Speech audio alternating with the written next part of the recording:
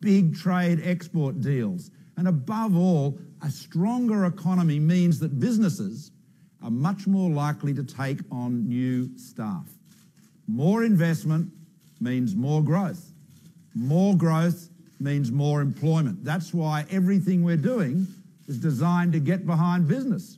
Do you know right here in Cowan, Luke, in your electorate, 14% of the private sector workforce in your electorate right here work for firms that have a turnover between $2 and $10 million a year.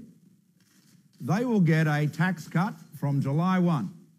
That'll be more money in the pockets of those businesses, in the accounts of those businesses, which they will, as businesses do, they'll invest and they'll use it to grow, and they'll hire more. They won't get that tax cut if the Labor Party is elected, needless to say. They're not very business friendly nowadays. They're taking business on. Well, we're right behind you and all of the employers here. But particularly we want to talk to the young people here. Now, Lee, where's Nathan? Where is he? You're here, Nathan. Come over here, Nathan. Come on. Now, Nathan, this is Nathan's place. Nathan, Lee works for you. He started off as an intern. You went to well. Let's get Lee to tell his story first.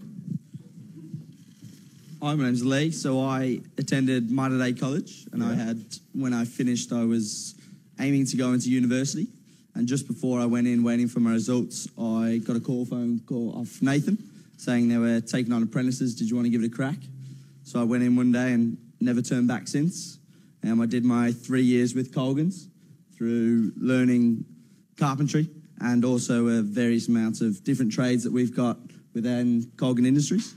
And 3 years later, I finished my apprenticeship, got my certificate, and with the company we have today, I've had the opportunity to move up the ranks, and here I am today. Fantastic. So, Nathan, well done, Lee. Nathan, you've had great success with bringing young people like Lee on as interns and then taking them through as apprentices and leading hands. Tell us how you've done that. Well, look, ours is a very traditional apprenticeship system, interns, and it's worked very well for us, including Lee and another guy being supervisors, Jonathan somewhere, and then two other... Where's Jonathan? Here he is. Over here. Good on you, Jonathan. There's that handsome fellow hanging back. You should be in the front row. All right, keep going. Anyway, look, we love training because it's the way we replenish our workforce, and because we've got a spread of people that are obviously at all ranges of the things. So, look, it really is just a way. Let me say it again. We enjoy having the apprentices around. It brings youth into our company. It brings the skills that we want to be passed on, and at the same time as we're building a workforce that can just keep, growing and growing and growing. So, that's fantastic. Well, a big part, well done to you, and thank you very much for gathering us all here together at Colgan. Now, let's talk, we've got a job active provider here. Where are you? There you are. Come up and have let me, Murray, just, as you know, a big part of our budget and a big part of our National Plan for Economic Growth is the PATH program. And what that is really doing, Nathan, is picking up off your experience of employers like yours who recognise that a lot of young people who are unemployed, do you know a third of people who are unemployed in Australia are under 25? So youth unemployment is, depending which part of Australia you're in, around double that of the overall unemployment rate. So it's a very big issue. And the key is to get young people into work, to get them the experience of work, getting up, turning up, all of that. And so the PATH program is designed to offer about 240,000 young people some training. That's the P in PATH, the preparing, some digital literacy, job training, and then to find them an internship, perhaps with an employer like Colgan, and then provide them an incentive to do that, of course, and then some incentives for the employers to take them on full time. But the key thing is to ensure that they become more employable. Now, tell us about how you think your company and your experience in the Job Active Network, how you think that will work. Yeah, so certainly one of our challenges with people who are, I suppose, more long-term unemployed young people is just getting them to see the benefits that work has. You can describe that to someone, but you really need to experience it. So certainly the things that stood out for us that would be eagerly awaiting for as a job active provider is around not just the employability skills, but certainly the internship of up to 12 weeks, where people and young people really get to experience the benefits of working beyond just the financial benefits, but the social inclusion, the positive discipline and routine from work. Because for us, one of our biggest challenges as a job active provider is certainly raising the aspiration of some young people where maybe they haven't had that example in their life. So certainly that's a really positive aspect. Opening up their horizons. I mean, Lee, you were talking about that earlier, about the importance of doing different things and variety. Now, thank you for that. Now, Lucy and I have started many businesses over the years and employed many people, including many young people. And one of the things that we've always been very keen about and interested in is the way in which social capital and social networks through clubs and associations help young people get into employment. Now, Lachlan, tell us about how the football club that you're president of, how you've used that as a means of creating the opportunity for young people to get a job. Because the message here for anyone who's watching is there are all sorts of good reasons to join the football club, and one of them is to get a job. But go on and tell us the story, Lachlan. Well, this year I've been lucky enough to be president of the Wanneroo Amateur Football Club in the electorate of Cowan. And one of the good things is I think I've helped, I'm learning myself on the job, but I help young kids who come down from school, finish school, have nothing to do. They want to be a part of a community still want to play some football while they're young.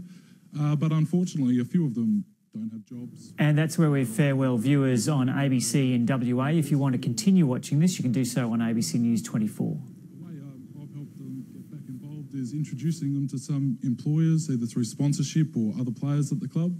And it gives them, a sense of, I really want to help out. I don't want to let him down because he's introduced me to this. And the football club also, as we talked about before, it's a good way because everyone sort of gets involved. And as I said, if you don't rock up to training on time, like if you don't rock up to work on time, you get punished. If you don't wear the correct attire, they're not bad punishments. It's just running a lap or something like that. Don't think we hurt the young kids who come down. But yeah, so it's good that I think it gives them a responsibility in the area, and then they go forth. And I've seen a few kids grow and develop and become better people for it. I mean, it's only 9 weeks in, but it's already some development from them. But just keeping the kids involved and caring about them off the field as well, I think, is a bigger responsibility than on the field.